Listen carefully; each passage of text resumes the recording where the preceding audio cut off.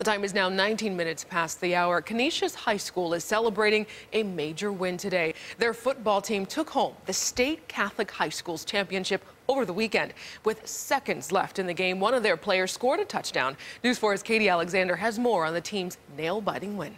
There's been a lot of cheering here at the Kennedy Fieldhouse this morning. On Sunday, the football team gave the students a lot to cheer about.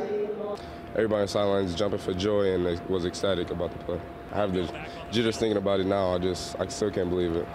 1st and 10 at the 17. This is that play that secured the New York State Catholic High School's Athletic Association championship.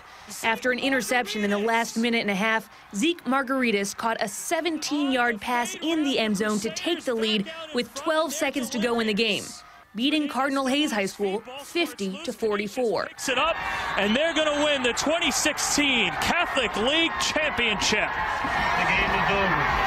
Canisius win 50-44. A huge comeback for Canisius. During the celebrations back at the school today, the head coach said the championship was no accident. The team made a commitment to win the plaque and put in the time and work to get it. And it's a win for the whole student body who supported the team. All of the students were invited to come out of the stands to chant together and celebrate as one.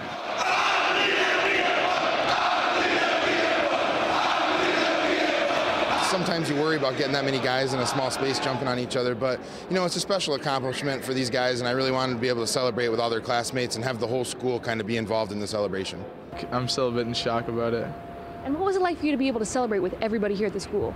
It was great. It kind of sucked that the game was in New York and it couldn't have been in Buffalo where, you know, all our student section would have been out, but it was good to do it one last time. The students here are no stranger to these type of celebrations. You can tell by the banners on the wall, they win a lot. This is the second state title for the football team in the last 3 years. Reporting in Buffalo, Katie Alexander, News 4.